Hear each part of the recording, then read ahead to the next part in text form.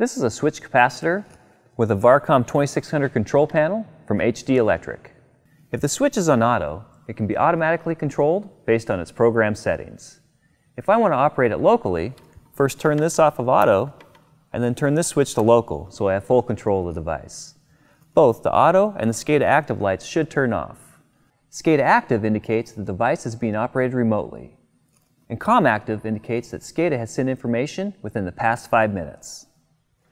Time delay can be set anywhere from 300 to 600 seconds, and since we have it off of auto, we can use the manual toggle switch to operate it. The operations pending light will blink for 5 seconds since that's what we set our time delay for.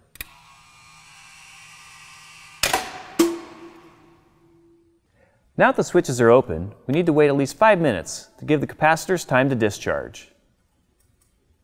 Now that the capacitor has had time to discharge, let's look at how to operate it manually. Each phase has its own switch with a yellow handle. To open it, simply pull down on the yellow handle, and to close it, push it up. Looking back at the panel, the monitor notch allows me to monitor the line voltage, the temperature, and the current in real time. You also have 4 different customized schedules that could be set to specific days of the week or holidays. For example, if you have a circuit that powers an industrial facility, it can be set with the working hours of the plant, so that the capacitor can open when demand is low. Next is the max ops per day function. This allows you to set the maximum number of automatic closer operations for a rolling 24-hour period. The next 2 notches let you set the time and the date, and the PT ratio lets you change the ratio of the potential transformer. Lastly is the neutral amps trip reset function.